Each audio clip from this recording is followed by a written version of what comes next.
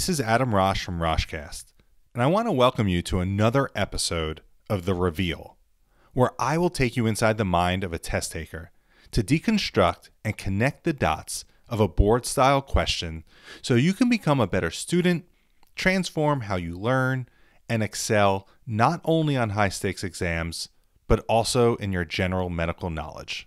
So let's get started. We have a 65-year-old man with a past medical history of hypertension who presents to the emergency department with tearing chest pain and abdominal pain radiating towards his back. His blood pressure is 185/98. Which of the following medications should be administered first? To tackle this problem, this is a two-step question. We need to first identify diagnosis. Well, it doesn't get more classic than what we see here to make this diagnosis. We have an older gentleman. He has a history of hypertension, and he complains of a tearing chest pain, both including the chest and the abdomen, and it radiates to his back. So it doesn't get more classic than this for the diagnosis of aortic dissection, right?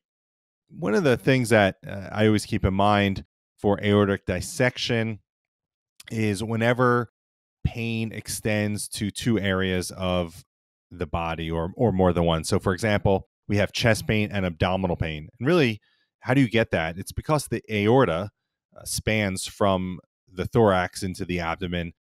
And that's how you extend the pain into two different areas of the body. So always keep in mind a vascular emergency when you see or hear about pain in two different body areas. But in this case, we have aortic dissection. So what we're seeing here is aortic dissection with a patient who is hypertensive. So the question asks, which medication should be administered? Now, the key here is which medication should be administered first. Very important here. So if we look at our answer choices, let's go through. Answer choice A, aspirin. Well, we know aspirin is useful in cases of myocardial infarction or ischemia.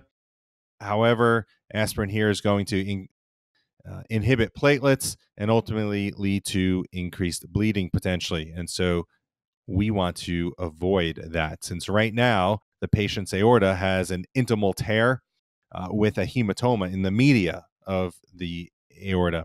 And so we want to reduce bleeding. Then let's look at something very similar to aspirin, right? An anticoagulant here, or heparin. And so heparin is not going to be correct either, right? Because it also could lead to increased bleeding. And we're left with two medications here that are both vasoactive. We have Esmolol and Nitroprusside. So this is where the key, looking at the question again in the lead-in, which medication should be administered first? And so Nitroprusside, we know, is very commonly used in hypertensive emergencies, and this is one of those. However, Nitroprusside leads to a reflex tachycardia. That reflex tachycardia is due to the vasodilation that Nitroprusside causes, and the reflex tachycardia is going to lead to an increase in aortic shearing forces. So we want to avoid that, and that is therefore, that is not the first medication we should administer, and I'm going to X that out.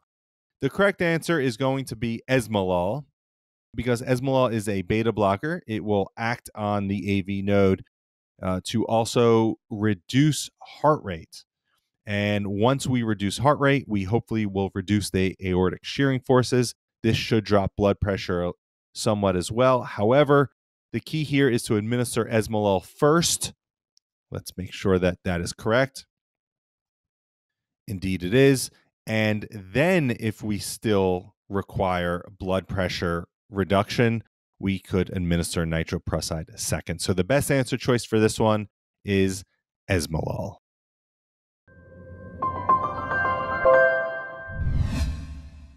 Hey everyone, before you go, if you're interested in your own QBank, whether you are an MD or DO, a PA, or an MP, simply go to roshreview.com and sign up for a free trial. See if Rosh Review's content is right for you.